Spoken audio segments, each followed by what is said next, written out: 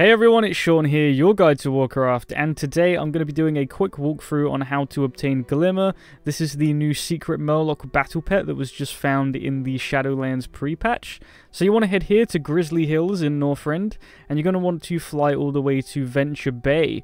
Now, just south of Venture Bay, there's going to be a few icebergs. Just follow to where I go in the video. You're going to be looking for a Glimmerfin scout. This is a purple Murloc that will spawn, jump into the water, and leave behind a quest item. If he's not here, just be patient. There's probably going to be a few other people waiting, given how new this is.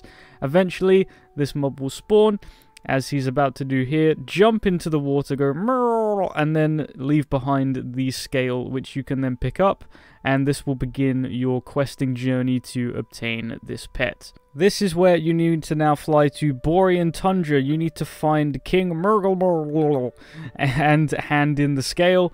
Now, it's just quite the journey. Once you arrive, he's going to give you a follow-up quest which will ask you to fly all the way back to Venture Bay. So it's going to be quite a long fly there and then quite a long fly back. It is a little bit annoying.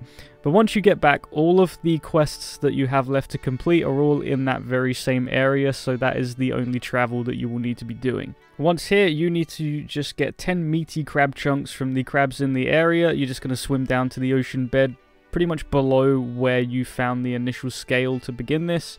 There's going to be loads of crabs, so don't worry about player competition. Just grind out 10 of these, and then a little bit to the west, this will all be on your map and with waypoints and stuff, so don't worry about getting lost here. It is all in a very small area. You will find this shipwreck. Inside is the Glimmerfin tribe of Murlocs, and this is where you will be kind of handing in the quests and getting the follow-up quests and completing your quest chain. The next quest here just requires you to swim a little bit further west to another iceberg where you would just kill one quest mob, loot him, and then return. It's kind of these very simple quests. It's nothing like too crazy or secret. So at this point, you could just follow the quests as you go.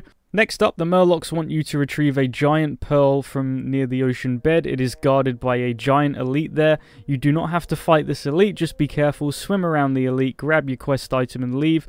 The biggest enemy here is going to be that fatigue bar that you see going down because you are away from land and quite far down underwater. This is where you need some form of swim speed increase.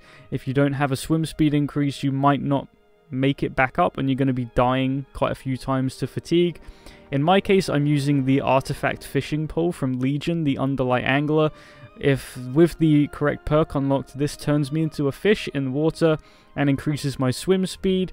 Legion also did introduce a number of swim speed increasing mounts, like the underwater mounts that you can use. So try and grab hold of one of those. If you're a druid, obviously, you've got your aquatic form, so there are ways around it, but just try your best to navigate that fatigue. Once you've done that, you will be asked to complete a pet battle. Now, it's not as bad as it sounds. This pet battle is extremely easy. All you need is a team of 25, well, level 25 pets, and make sure that at least one of those pets, ideally, is a flying pet, because this Murloc will use 2 aquatic types, and flying is just stronger against aquatic. Otherwise, it's really not difficult. I'm not going to do a step-by-step of this fight because it's just very basic and you shouldn't have any problem whatsoever. Once you've done that, you are asked to retrieve 3 different types of seaweed from the ocean. And again, this is where the fatigue bar will come into play. You're going to need that swim speed increase.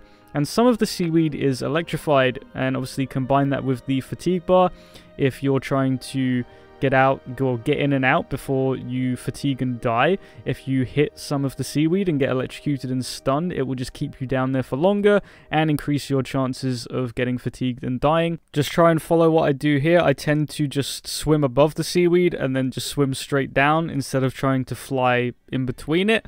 It's just a lot easier to navigate. And you see there my fatigue bar was getting extremely low, so I just took a little pause, swam back up, wait for it to recharge, and then I can go back in for that final seaweed. And again here, so this is just like a wall of electrified seaweed. You just swim in behind it. This should be extremely easy, but just in case you're having trouble with the fatigue and getting in and out, just follow what I do in the video. And then lastly, you'll just be tasked with killing an elite.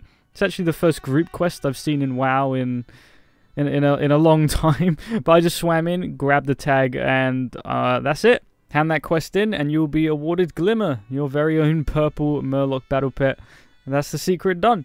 So that's all for this video. Thank you very much for watching. All of my links are in the description box down below. I will be coming back for more videos in Shadowlands. I'm just waiting for it to come out later on in November now. That's all for this one, so I will see you soon.